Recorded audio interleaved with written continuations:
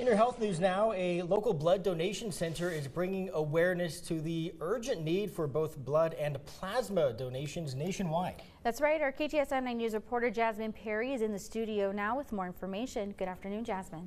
Good afternoon, Stephanie and Trevor.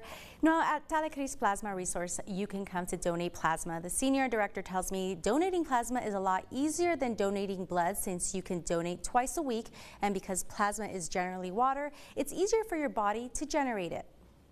Every year, thousands of people are in need of plasma. And with 6 centers across the Borderland, the global healthcare company Grifols produces medicine out of plasma here in the Sun City. We collect this plasma through a network of plasma donor centers, including the centers under the name of Talakris Plasma Resources that we have in El Paso. The senior director, Vlasta Haig, says the company operates a network of about 300 plasma donors across the nation, treating patients with rare and chronic conditions. Plasma is turned into several medicines. One of those medicines is used in trauma or in surgery. It's also used to help with certain liver diseases.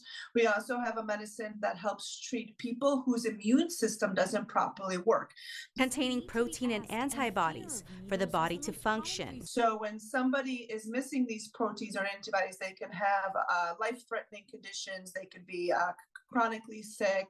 And what we do is we collect the plasma. We actually pull out those proteins and antibodies and produce them into medicines that treat these rare and chronic conditions. But to do that, there are certain requirements you must meet first. You must be at least 18 to 65 years old, weigh at least 110 pounds, and be in overall good health. At screening. So at every single donation, we test your blood pressure, we check temperature, we check your weight, we make sure that you look good, and we also test your protein levels in your blood to make sure that you have sufficient amounts of proteins to be able to go forward with the donation. And since plasma donations are always needed, again, we just want to make sure you're in general good health. You are able to go through the process and that you're not impacted by the plasma donation.